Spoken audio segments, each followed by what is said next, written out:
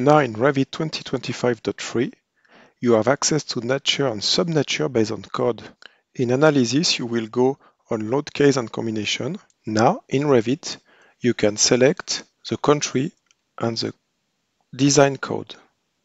So here I will select Great Britain and last Eurocode British Standard. So now your dead loads and live loads, you can select precisely what is it. You have, for example, all the category and snow. So let's go for structural dead load and live load category A. Okay. So once you've done that, you need to synchronize in Robot the preference. So here I will move to Great Britain. Okay, and it will set my Eurocode by default with British Standard Annexes. So here, if I look in loads, I have the same regulation. So it's better to save because it won't be synchronized. So I will create a new job preference called British Standards Eurocode.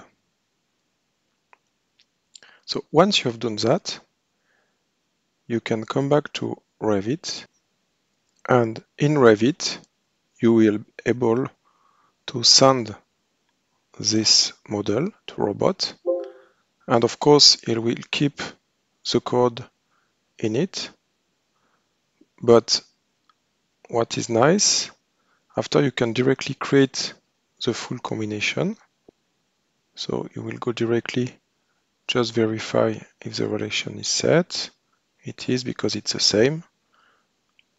If you double check, you can see that, for example, dead load is dead load, but live loads, you have category A defined already. So, and live load, dead load for structural. So after you run the analysis to create the combination, of course you can do it with a very small file at the beginning just to set it. And then you can have a look.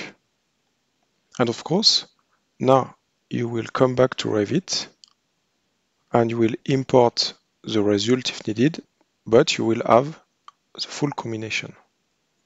So just have to update.